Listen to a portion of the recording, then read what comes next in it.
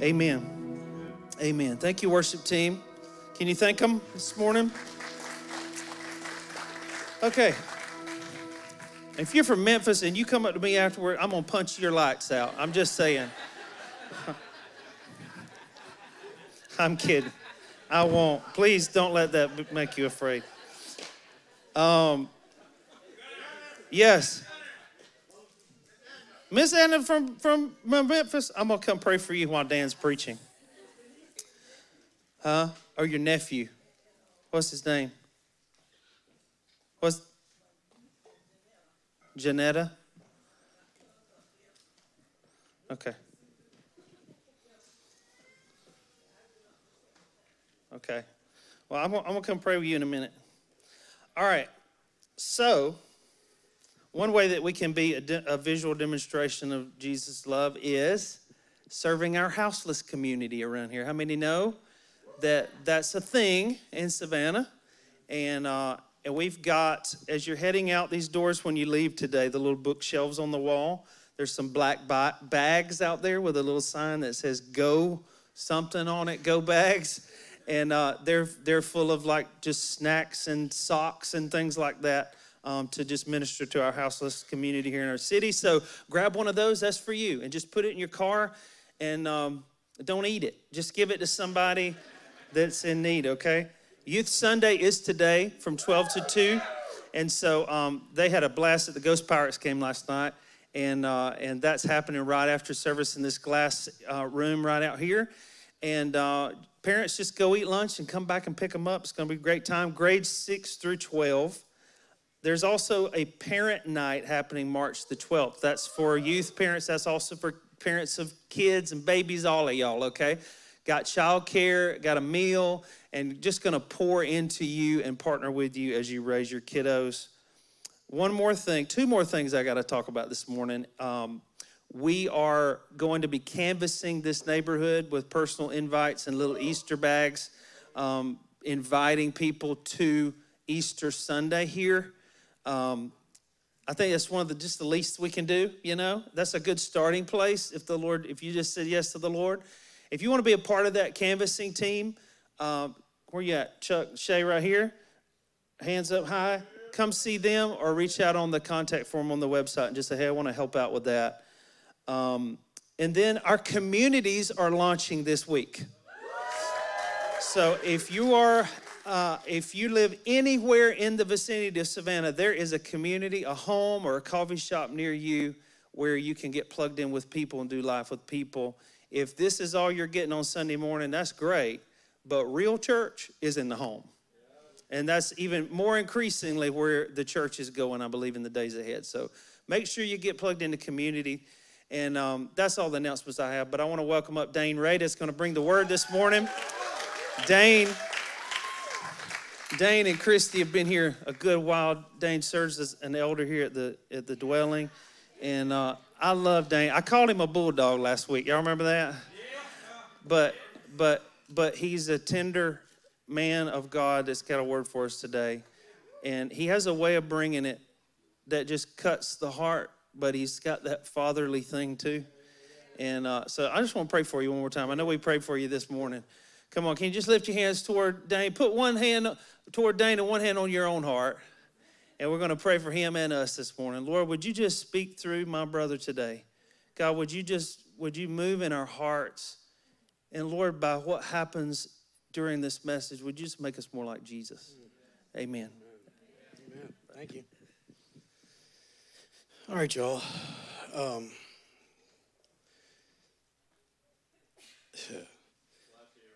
Yeah, may the Lord bless you and keep you. So first of all, the worship team. Come on, man. You know what I love about our worship team is you see them up here and they're into it, right?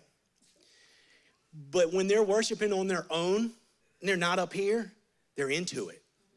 They're the same here as they are in their living room, right? I love that. I love that, right? We talk a lot about authenticity. This team's authentic.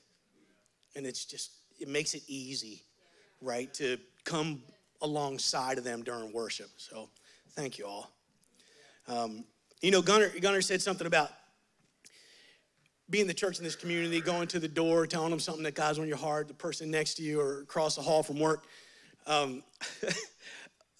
Years ago, I was working, I don't know, somewhere in D.C., and I was driving home and have to go across the Chesapeake Bay Bridge. The traffic's terrible. And I cut this dude off. And this dude got mad. I mean, mad, right? So he comes up and he cuts me off. And so I'm not having it, right? So I whip around, I cut him off. So he cuts me off again. And we're, there's fingers flying back and forth and stuff being said. It's heated, man. It's heated. And I'm driving, I'm behind him now. Well, he turns left, I turn left. He turns right, I'm like, well, I have to turn right. He turns left again, I'm like, well, I have to turn left again. And he pulls into his driveway, right? And he's still giving me the business in his driveway. He thinks I'm following him. I go past his house, I'm mad as a hornet. I get to the house, I'm telling Christy. I go in to take a shower. And I'm in the shower, and the Lord's like, go to that guy's house and tell him you're sorry. I said, no, Cap, ain't happening. Ain't happening, right? No, that dude tells me he's sorry, and then maybe. And God's, just gentle about the whole thing, but very persistent. And I'm arguing in the shower, like, no, ain't happening, ain't happening, ain't happening. I get out of the shower and get dressed, grab my keys. Christy's like, where are you going? I was like, I got to go apologize to this dude. God's making me, so I go and I pull up in this dude's driveway. And I go up and I knock on his door. And then I back down the steps because I didn't want it to seem aggressive, right? I didn't want this apology to turn into what I wanted to do. So back down the steps. The guy comes to the door. He's like, what you want? I'm like, easy, man, easy. I said, I told him the whole thing. I said, I got home. Still mad, man. I took a shower, and God told me I had to come tell you I'm sorry. I said, I don't want to, okay? I told him, I don't want to tell you I'm sorry. But God's telling me to tell you I'm sorry, so I'm sorry, man, and Jesus loves you. And I got in my car and left. But no idea how that affected that dude, no clue. I literally don't think I've ever seen him again. But what it did was soften me. Right? So when God is telling you to do something like that, go talk to this person across here and tell them this. Go talk to this person. Yes, it's for them, but it's also for you. It's to soften your heart and at the same time give you a boldness to put that soft heart out there. So don't ignore it and don't think it's just for someone else. It's for you. Now, I have a long scripture to read this morning. Guys, I'm sorry. I was going to give them the scripture to put up there. I decided I'm going to go outside and greet for a little while. Well, I was out there till worship started. So I didn't get to do all that, but I am going to read Ephesians chapter 4, the entirety of the chapter. Okay? I love the word. I love the way it challenges me. Yes, there's a lot of things in God's word that are uplifting and they speak to you, right? And you're just like, oh man, God's promises. Oh, look at that. That's amazing. I'm the kind of person that, that stuff's great, but if I'm not challenged, then what are we doing, right? And God's word challenges me like at every comma, you know what I mean? Especially every therefore. Oddly enough, that's what this chapter starts with. So, Ephesians 4. Therefore I, a prisoner of serving the Lord, beg you to lead a life worthy of your calling. For you have been called by God. Always be humble and gentle. Be patient with each other, making allowance for each other's faults because of your love. Make every effort to keep yourselves united in the Spirit, binding yourselves together with peace. For there is one body and one Spirit, and just as you have been called to one glorious hope for the future. There's one Lord, one faith, one baptism, one God and Father who is over all, in all, and living through all. However, he has given each one of us a special gift through the generosity of Christ. That is why Scripture says, when he ascended to the heights, he led a crowd of captives and gave gifts to his people. Notice that it says he ascended. This clearly means that Christ also descended to our lowly world. And the same one who descended is the one who ascended higher than all the heavens so that he might fill the entire universe with himself. Just hold on to that for a second. Right, let me read that again. Same one who descended is the one who ascended higher than all of the heavens so that he might fill the entire universe with himself. Right? Yeah, I know God is here and I know Holy Spirit fills me. He fills the whole universe. Now, these are the gifts Christ gave to the church. The apostles, the prophets, the evangelists, the pastors, the teachers. Their responsibility is to equip God's people to do his work and build up the church, the body of Christ. And this will continue until we all come to such unity in our faith and knowledge of God's Son that we will be mature in the Lord, measuring up to the full and complete standard of Christ. Then we will no longer be immature like children. We won't be tossed and blown about by every wind of new teaching. We will not be influenced when people try to trick us with lies so clever they sound like the truth. Instead, we will speak the truth in love, growing in every way more and more like Christ, who is the head of the body, his church. He makes the whole body fit together perfectly as each part does its own special work. And it helps the other parts grow so that the whole body is healthy and growing, full of love. And with the Lord's authority, I say this: live no longer as the Gentiles do, for they are hopelessly confused. Their minds are full of darkness. They wander far from the life God has, from the life God gives, because they have closed their minds and hardened their hearts against him. They have no sense of shame. They live for lustful pleasures and eagerly practice every kind of impurity. But that isn't what you learned about Christ. And since you have heard about Jesus and have learned the truth that comes from him, throw off your old sinful nature and your former way of life, which is corrupted by lust and deception. Instead, let the Spirit renew your thoughts and attitudes. Put on your new nature, created to be like God, truly righteous and holy. So stop telling lies. Let us tell our neighbors the truth. We are all parts of the same body. And don't sin by letting anger control you. Don't let the sun go down while you're still angry, for anger gives a foothold to the devil. If you're a thief, quit stealing. Instead, use your hands for good hard work, and then give generously to others in need. So it's not just okay to stop. It's not just okay to stop doing that. Go a step further. Don't use foul or abusive language. Let everything you say be good and helpful, so that your words will be an encouragement to those who hear them. Do not bring sorrow to God's Holy Spirit by the way you live. Remember, he has identified you as his own, guaranteeing that you will be saved on the day of redemption. Get rid of all bitterness, rage, anger, harsh words, and slander, as well as all types of evil behavior. Instead, be kind to each other, tender-hearted, forgiving one another, just as God, through Christ, has forgiven you. So, today, I don't remember which, yeah, there we go. This is what, part 3? Oh, I will, thanks, man. My guy. So, this is what, part 3, right, Gunnar? Yeah, so, in the one series. And last week, Gunnar, in his intro, he spoke to oneness as opposed to unity, right? Oneness. We might not all agree all the time, but we're together in purpose and covenant. So a question that I have for you that I don't want you to answer, I just want you to think about, do you know what covenant is? And do you know what covenant we are in together? So even if we disagree, we're family.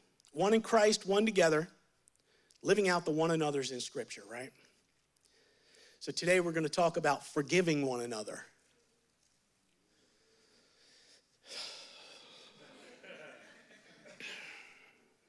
You know, if we take Gunner's words to heart from last week about honoring one another, forgiving one another would become a rare occurrence because we wouldn't need to, because we're honoring one another.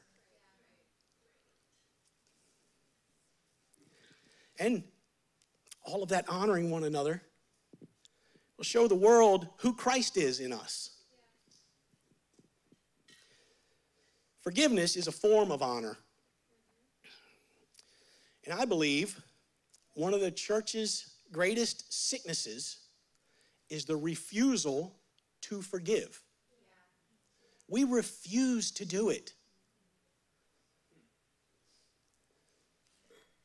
We refuse. The basis for that refusal, there's a number of things. Before I continue, this is going to sound harsh. It is not meant to sound harsh. I promise. I promise. It is meant to sound like Jesus loves us, right? And he wants good for us. But sometimes we build up our walls and we won't go past them.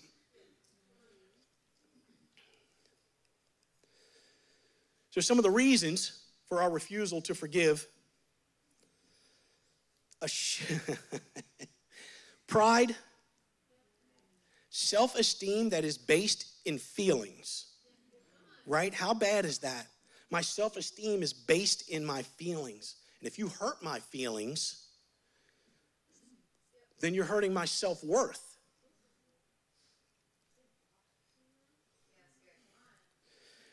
We have a shallow understanding of grace. A shallow understanding of just how wretched we are without Jesus. You hear all the time how you're worthy, right? We hear it all the time. People, we're worthy. We're worthy. We are not worthy, okay? If we got what we deserved, we'd all go to hell. We are not worthy or deserving of Christ's love. That's what makes it so amazing. But we want to walk around like we're worthy.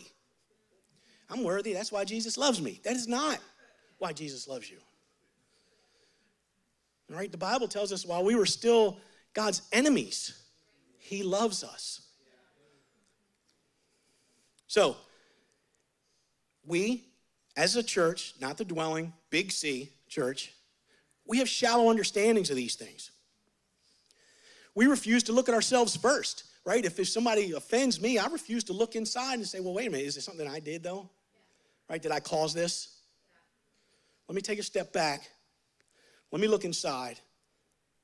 Hey, let me see, am I overreacting? Am I overreacting because I'm in a bad mood? Am I overreacting because, I don't know, whatever? Am I looking at the faults of the other person, rather than my own faults? Log and plank scenario, right? Sometimes we hold on to an offense because it makes us feel self-righteous, right? You offended me. Now I'm better than you. So, right, I can be mad at you and be better than you. And we stay in that offense because we feel justified by that. Feels good to be justified in something. So we hold into that, right? If I give up that, then I can't be angry. If I give up that pain, then I can't feel justified. I can't set myself above someone else.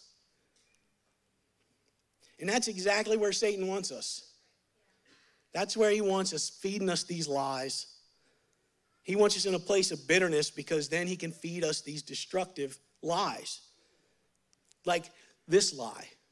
Every time someone upsets me, they have sinned against me. That is a lie. That is just not true. Just because you upset me doesn't mean you have sinned against me. Yep, the more you think about that one, the worse it gets. Like, wow, okay, all right. sometimes, man, we just need to take a look inside. Why did that upset me? What am I holding on to that takes offense to that? Instead of trying to fix the other person, which isn't our job. It's not my job to fix anybody. My job to love and forgive. So Satan wants us there. Wants us believing these lies. If someone upsets me and I believe they've sinned against me, then does that make my feelings my true God?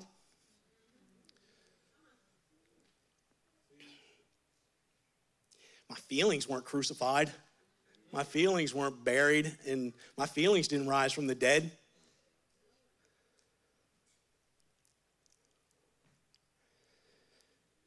We just keep digesting them, man. We think they're good and empowering, but really they're poison and slavery. Right? So instead of forgiving, we rot away on the inside. Bubbles up on the surface. It affects all of our relationships. It affects our work relationships, our marriages, relationships with our kids, in the church. It causes division, right? Because we start talking about it. We can't just hold it inside. We start talking about it at that point, right? You know what so-and-so did? Hey, let's get coffee so I can tell you all about this, right? Girl, let me pick up this phone. Tell everybody about this. Hey, Christy, do you know what so-and-so said to me? And then we start causing division. Rather than seeking reconciliation and oneness. Unforgiveness is cancerous, man. It's cancerous. It hurts us, but we hold on to it. But it hurts us, but we hold on to it.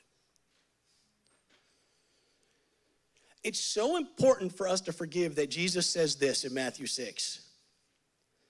If you forgive people their sins, your Father in heaven will forgive your sin also. If you do not forgive people their sins, then your Father in heaven will not forgive yours.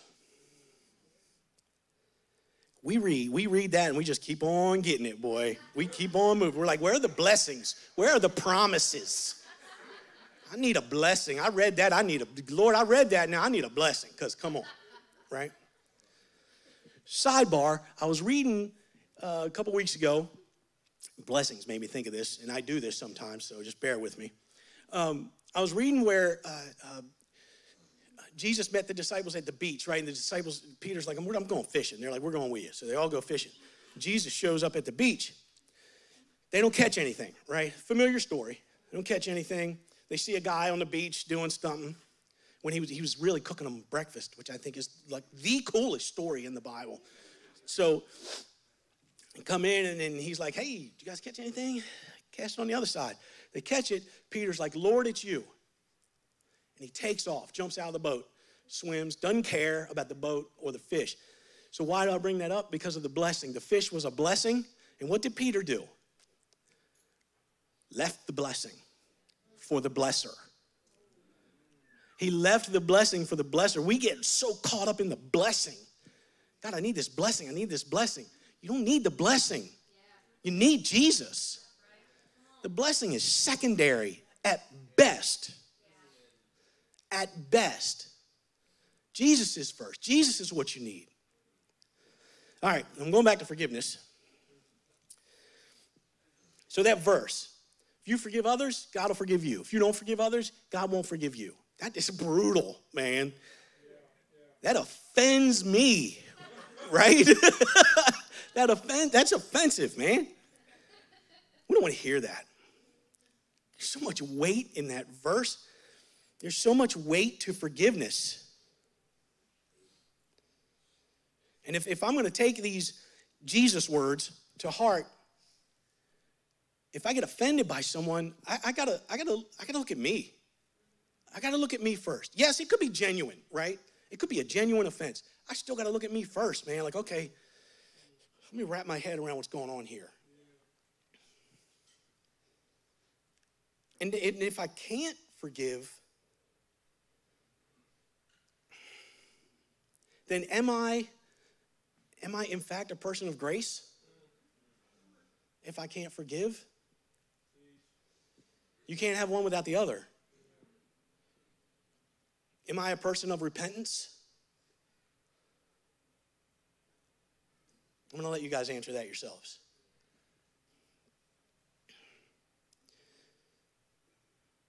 Or when I'm asking God for forgiveness, am I doing it out of a sense of repentance, or am I doing it out of a sense of self-preservation?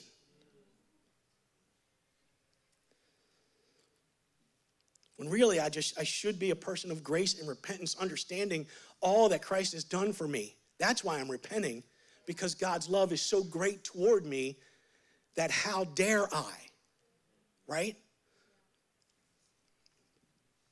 It sounds so restrictive and impossible, and in fact, it is. You know, we need Holy Spirit for that. I can't do this stuff myself. Left to my own devices, well, let's just say it wouldn't work. I need the Holy Spirit for that. You cannot do it on your own. Forgiveness is not, real forgiveness is not really possible without the Holy Spirit.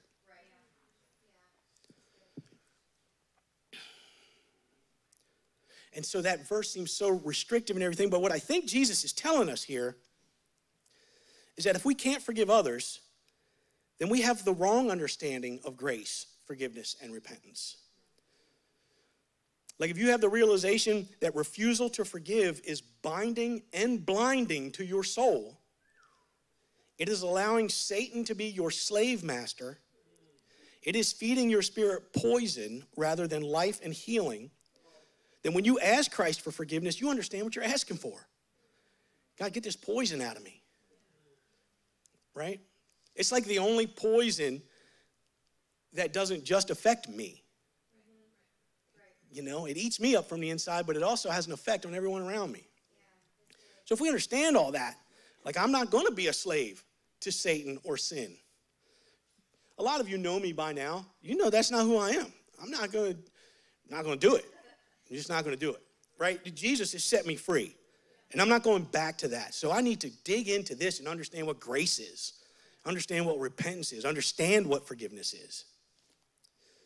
So when we ask Christ for forgiveness, we understand what we're asking. Release me from the guilt of my sin, from the bondage of slavery, into your freedom. So if we understand what forgiveness is and does, then when we forgive someone, that's a chain-breaking act. Your forgiveness is a hammer that strikes a blow to the chains Satan would use to enslave another. Right? Your act of forgiveness carries with it freedom for someone else. Why would we hold on to that? Someone didn't hold on to that for us. And if it's freely given, we freely give. Does it hurt sometimes? Yes. Yes, it does. Is it easy to forgive somebody when we know all this? No. No, it is not. That's just life. Right? There's no magic pill you can take to get rid of all that, right? It's just the way life is. Life is hard. The world is hard. Yeah. And we're called to be tender-hearted in a hard world. Yeah. So we are going to get our feelings hurt. We're going to get wronged, and if we continue to follow Christ, it's going to happen more and more. Sorry to be so cheery this morning. So what else will happen is because you're submitted to Christ, forgiveness will flow from you. Submitted to Christ, forgiveness will flow from you. I don't give God permission to flow through me. I submit to God, and God flows through me. And when God does, forgiveness flows out of that. It's like second nature. I'll probably be right on my second to last breath when it finally all comes together, right? But that's the goal, We strive. It brings healing to others. Forgiveness it's a beautiful gift to give, and it's a power to wield. There's power in forgiveness. We want to be people of power, right? Power is attractive. We want to be people of power. So, from the world standards, power means I'm intimidating. Power means that I have resources at my fingertips. But in God's kingdom, power comes from grace.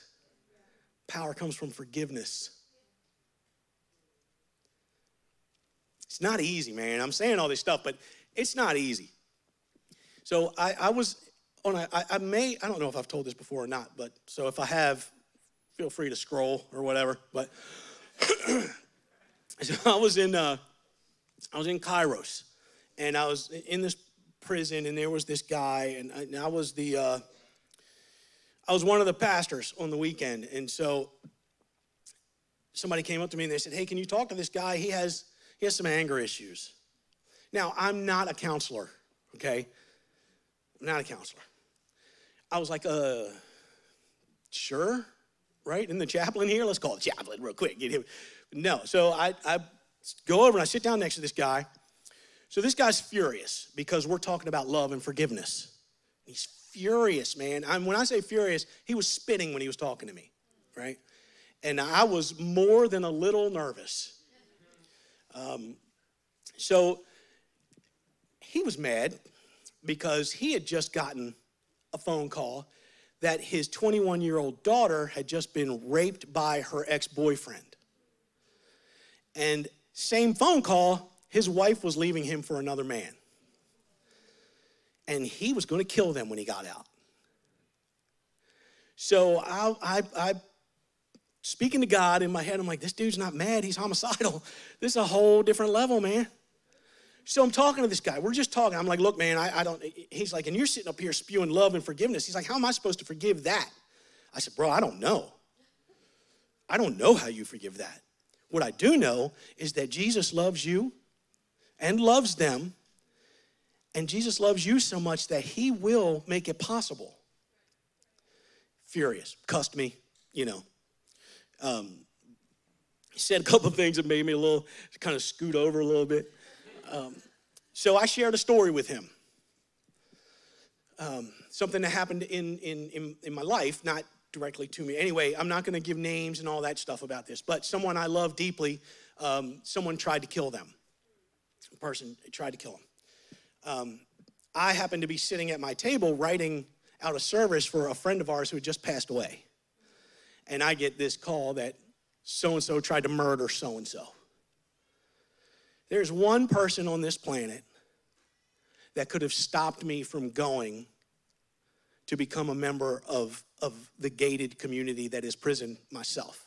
One person, and it's Christy. And I didn't even tell her what I was doing. I just got up, got dressed, and she came out, and she was like, what is wrong? And I told her, and she's like, what are you doing? I was like, you know where I'm going. And she stopped me.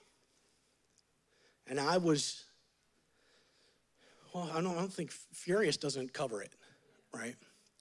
So I had long told people, if you pray for somebody, it's hard to stay angry at them. If you pray for somebody, it's hard to stay mad. Be careful what you start advising people. Because God said, pray for him. And I was like, ooh, oh, you mean while I'm doing this? Or and they're like, no, instead of.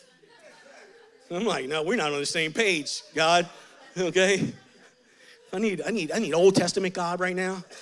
Not New Testament God, thank you. So I don't just calm down. So I couldn't pray for him right away. But eventually I did. Eventually I did start to pray for him. And it came out first couple times, it's just like me going, God, that was the prayer. God, right? But I kept trying every day.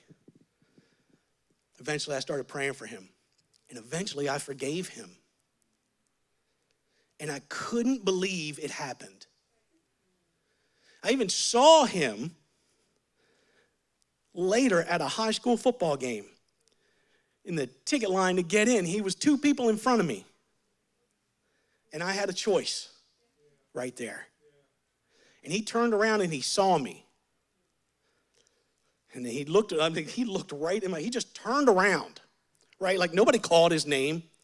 He just turned around and looked at me in the eyes. And me, right then, I have a choice to make. I chose to stay with forgiveness. So I tell this guy in prison this story. Well, hold on. I told him the story of what happened and that I was trying to forgive the guy. Me forgiving the guy hadn't happened yet. So I'm telling him this story. And he goes, well, I'll tell you what. If you forgive that dude, I'll forgive these. I was like, oh, no, Jesus. No. Wait, that's not how these things work, right? No, Lord, no. Please, no. So we had a forgiveness, like a ceremony later. I won't go into all the details. It was really cool, though. So this dude gets up there. I'm standing up there helping, whatever. This dude rolls up there, and he's strong as a bull, grabs me by my shoulder and yanks me in. And part of the thing was he had put a piece of rice paper in this water. So he goes, put your name in. Put your person's name in the water. And I'm just looking at him, and he's like, and he is not having it, right? He's not having it. He's like, put your name. I was like, oh my God, man. So I did. And so he did. And then it was the moment it went in. He busted out crying. Just imagine where we are. We're in a maximum security prison with a bunch of other dudes. And he just busts out crying. And he told everybody. He came to the front and he grabbed the microphone because you weren't stopping him, right? So he grabbed the microphone and he's like, I just want you all to know that today I've been saved. Wow. So I go back to visit the next month and I go talk to him. He's the happiest dude you ever saw in your life. Cloud 9. Forgave everybody. Getting out in like 6 months, going to go live with his daughter, right? Forgiveness did that. Jesus Christ did that through forgiveness. It was incredible, man. So, what if you're the one that needs forgiveness? What if you're the turd in this scenario? You're the offender, right? I'm not saying I've been there. I'm just saying you might be. You might be. So if you've offended somebody, you need to seek their forgiveness. You need to be humble and seek their forgiveness. You need to be sincere. You're not just doing it to check a box. All right, God, you see that? I did that. We're good. If you're not sincere, I mean, then what's the point? Don't even kid around. Don't even mess around if you're not sincere. Work with Jesus till you get sincere. If you're seeking forgiveness just to look better in the eyes of others, man, everybody does that, right? The world does that. We see it all the time when people have to make public apologies, and they never apologize. They just say, well, I'm sorry you were offended, right? That's not an apology. An apology is owning your offense. I am sorry that I caused you this pain. I'm sorry that I did this to you.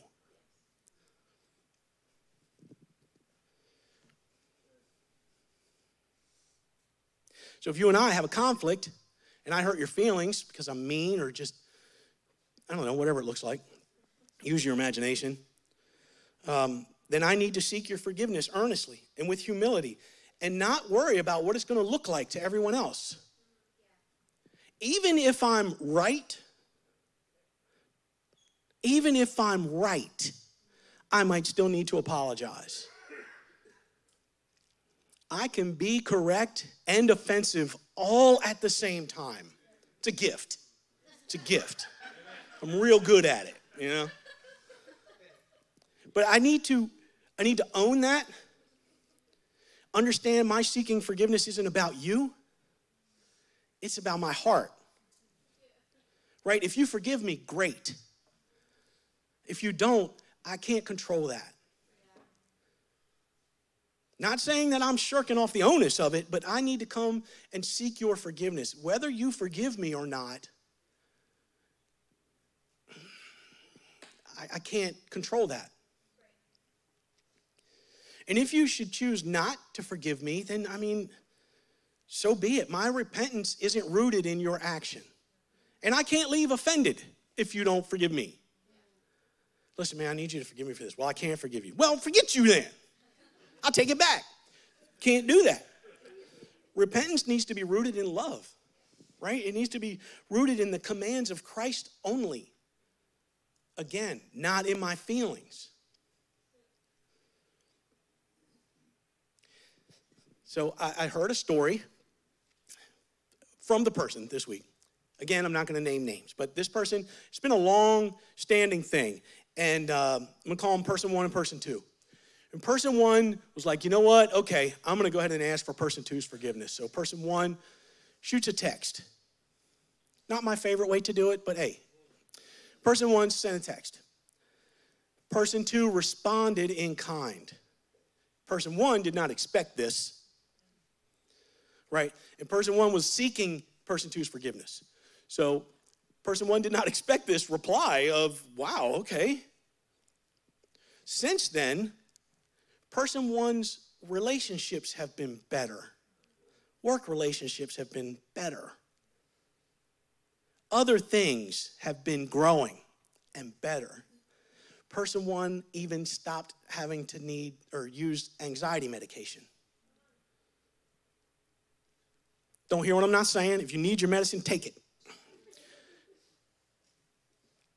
But the power of forgiveness is cleansing and healing. I don't know how God does it. I don't trust anybody that can stand up here and tell you they know how God does it. But he does, right? So, cleansed and healed, not only relationships, but bodies.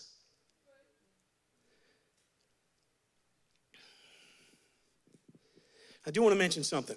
If you have, say, ill will towards someone and they don't know it, do not go to them. Okay? Don't go to them. Tim, I'm going to pick on you for a minute. If I have ill will towards Tim, but Tim has no idea, right? And I go to him and go, Tim, I got to confess something to you, buddy. I hate you, man. Can't stand you. Everything you do makes me mad. I'm so jealous of you. I'm so jealous of you, it burns me up inside. I don't know what to do. I smacked my kid the other day because they made the same face you make. Right? Man, don't do that. Do you know what that does to Tim? Now, I've just taken my pain and put it right on someone. And I'm like, woo, do I feel better, boy. Got that off my chest. I feel light as can be. Hey, Tim, let's go get some coffee or something. Tim be like, how about you hold these hands real quick? Right? And I say that because Christy and I have experienced that.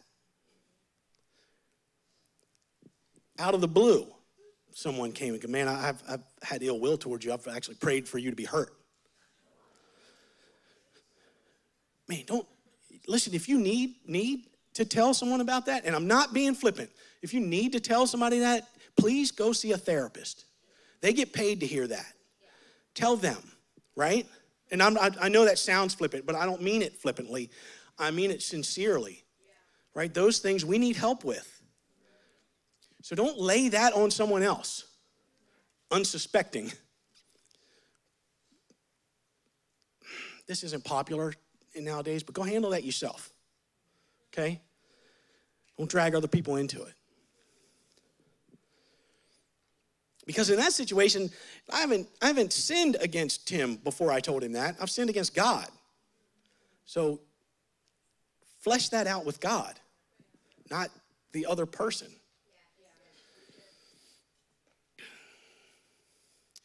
Forgiveness isn't about feeling good. It's not about feeling good. The process of forgiveness sometimes it just stinks, man. But it's not about feeling good. It's not about being a better person. It's not about taking the high road. It's not about being able to call up your buddy and be like, yeah, I was just going to do this, but you know what? I decided to be the better man. Took the high road, It's not about that. It's so much deeper than that. Right? If you're just doing it to make yourself feel good, the world does that. The world does that. And quite frankly, I don't want that. Like, I'm at the point I don't want anything the world's doing to be what I'm doing.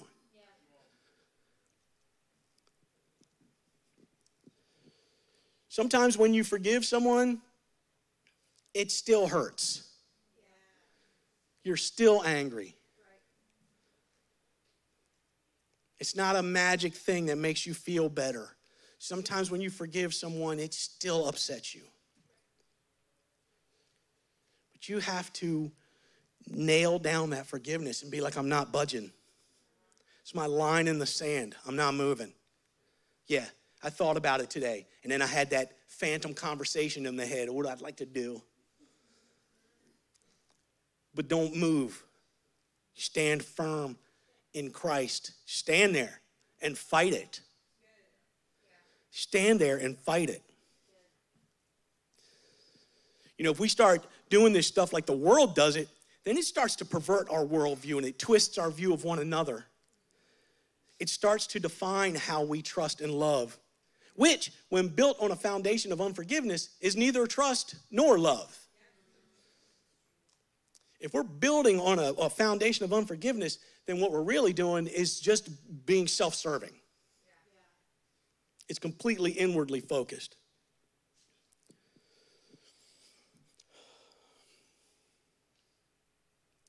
One of the things you hear in the church a lot is, Matthew 18, right? We took him. I went and approached him about this offense. He was unrepentant. So I grabbed 2 others. He still said no. We took it before the elders, and he still said no. So we kicked him out. That's not a forgiveness. That verse in Matthew 18 is not about forgiveness. It's about restoring to fellowship. According to Christ, forgiveness should have happened already.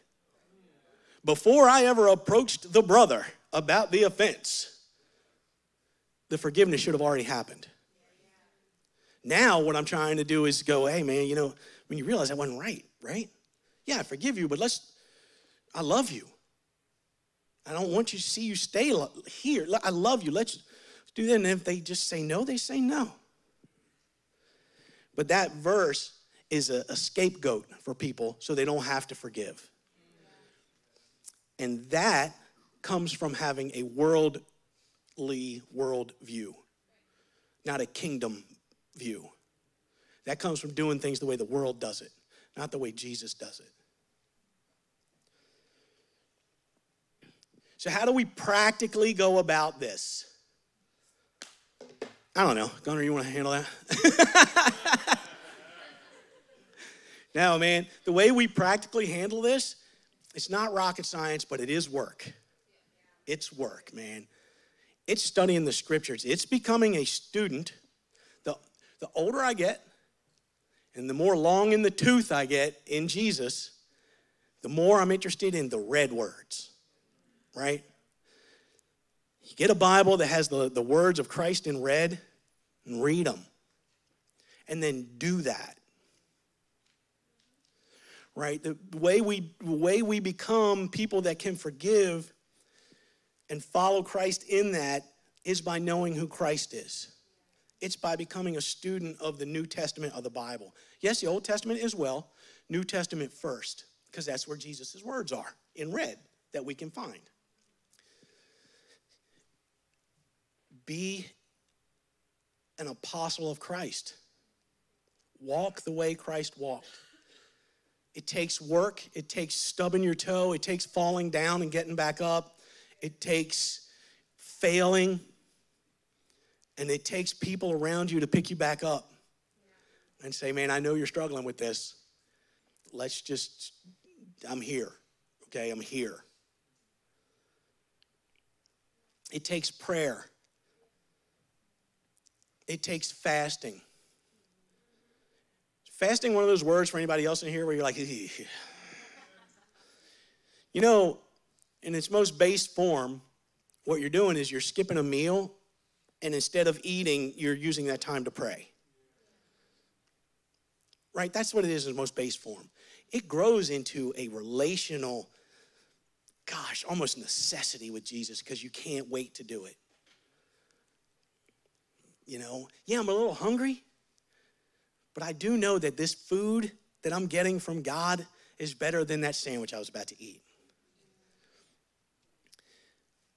Pray, fast. Just take that step like I can't forgive this person. Pray for that person. It's so hard. It's so hard, man. It's so hard. But at the end, it's so beautiful. It changes you. You know? It changes you. And who in here that loves Jesus doesn't want to be a person that can take a hammer and break chains off of other people? Man, I want to be a chain breaker.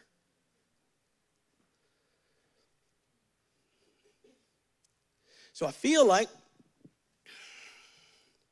we should pray, right? I feel like we should go to God with this. Because I know, let's average 5, 6 people a row. 3 people a row have something they are having a problem forgiving.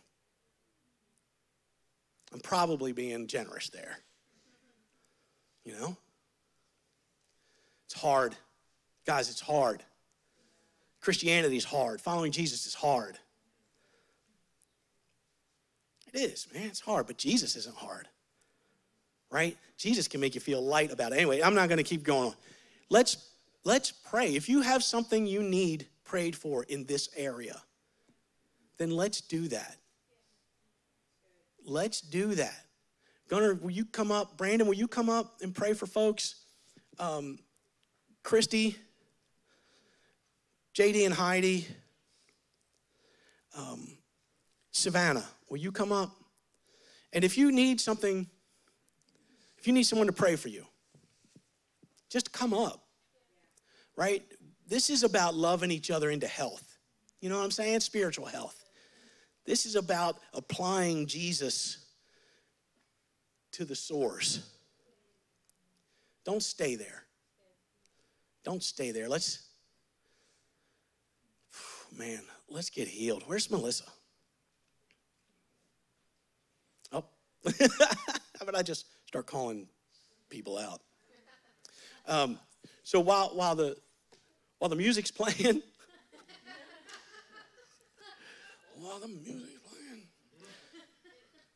just come up and get loved on. Right? That's what we're doing. Don't feel shamed. Don't feel ashamed. Don't feel like you don't deserve. You were created in the image of the holy God, okay? He loves you so much. Just come up and get loved on. Amen? Amen. Love you.